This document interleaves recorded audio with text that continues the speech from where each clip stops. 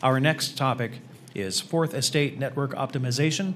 Please welcome Colonel Chris Autrey, Military Deputy, Desktop Services.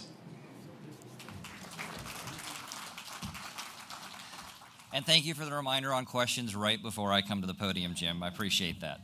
All right, good afternoon, everyone. So, as about 5 or 6 different briefers earlier today have talked to you about, later this afternoon you're going to hear about this thing called the Fourth Estate. What does that mean? What's Fourth Estate Network Optimization Program? So that's what I'm going to talk to you about at a quick high level today. And I'll mention that it's a big program. I'll be back at our booth in the far room down here after as well, so if we want to go in any further one-on-one conversations, we can certainly do so. All right, Fourth Estate Network Optimization. Out of the IT reform initiatives at the DoD level, one of the areas they looked at were these Fourth Estate agencies across the Department of Defense, and decided that while all these agencies exist and they have a unique purpose and mission for why those agencies exist, they probably need to be focusing on that mission and not things like commodity IT and common IT. So out of the IT reforms, though driven significantly by the cost savings that we could gather out of this, it's helping make these agencies more efficient by providing a single network service provider, be it DISA now as the premier IT service provider for the DoD, to take on this commodity IT mission for them. So what are we doing as the Fourth Estate Network Optimization? We're bringing all the first 14 agencies, DAFAs, their agency networks, anything that's common use IT, commodity IT, and we're consolidating them into this thing we call the DoD net. So we're going to have one network provider. DISA is the network provider, being the IT service endpoint provider for all of the agencies. But I mentioned it's IT reform. That's the money-driving piece, right? But it's more than that. And that's the takeaway I want you to kind of go away with here. It's not just about the money savings, though we expect that we'll capitalize on some of that as well. It's also about the cybersecurity and the standardization across these agencies. Because today we have a wide spectrum on all these agencies of how well they do things and how maybe not so well they do things in those certain areas.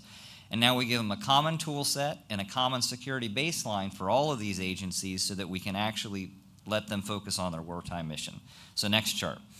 So this is the chart behind me that talks about these agencies we're migrating, 14 agencies. Our brochure we have handed out has a copy of this picture as well, so you can see them up close. I know it's hard to read the slides. Right now on the next chart, we're talking about this thing called Defense Enclave Services. That's what we're migrating all these folks to. That's the fancy name of what we call the Fourth Estate Migration Program and what they're moving to. So right now, underway, we have what we call the Generation 1 agencies, basically the first couple small agencies that we're moving right now under an existing contract vehicle that we're putting in place that's under source selection right now.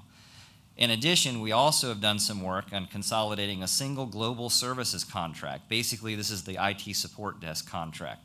And we're going to let these agencies levy that contract today for their existing IT help desk services. But in the end, this is going to be the single service provider for all of these agencies. So what it means is we're going to really be building to the opportunities that we're going to talk about on the next chart. And go ahead and advance to the last one. All right, so 2 opportunities related to this effort and everything that we're doing about it. The first is through the NASA SOUP program, an agency catalog. This is a consolidated IT hardware catalog that allows all of the agencies to order from a standard baseline for the standardized equipment across it, to include the agency's endpoint items themselves, as well as anything from an infrastructure perspective that we as the program office are going to field at a higher level for those agencies. So that's the first opportunity. You'll see that's coming up shortly. The next piece is the large contract effort. That's the Defense Enclave Services contract. All those things I talked about that we've been doing for the Generation 1 agencies and then the Consolidated Global Support contract, this contract vehicle is designed to encompass everything that we've done for all of these agencies and roll it up into a single contract vehicle that provides the service for all of the agencies that I mentioned on that first chart. Everything we started in the initial contract we're doing now for the pilot agencies and all the global services contract work. This means everything from a Tier 1 phone call entry enterprise service desk call-in function all the way up through the Tier 3 backshop and engineering and development work. That's the contract effort that'll keep coming out. Excuse me. The timelines for that contract, we're starting the major acquisition work on that now, but we're headed towards an award in 22. But this is a significant effort, and we expect to have industry days and other items to talk about this between now and then. So that's all I had. Any questions? Colonel, we do have a question for you. Of course we do, Jim. Thank you. Do you expect any development under the Fourth Estate activities, and if so, in what areas? So I'm not sure I understand the question, but I think as far as development for innovation, I think the director kind of talked about it earlier, and we talked about it this morning. The initial pilot work we're doing now is to kind of see how this initial capability works. But what I'm looking for in the Defense Enclave Services contract, when we get to the award portion of that, is the providers, you, our industry partners, to come forward to us with innovative solutions on how we can do things better and more efficiently. I'm kind of going to crutch us to step one, but this is where I'd like to take innovation and expertise from you guys in the industry and use it to do a better solution as we migrate the majority of these large agencies into the Fourth Estate. Sir, we have one more question for you. Right, and to clarify for Mr. Bennett, thank you, sir, we're not doing software development type work for those agencies, though. Go ahead, Jim.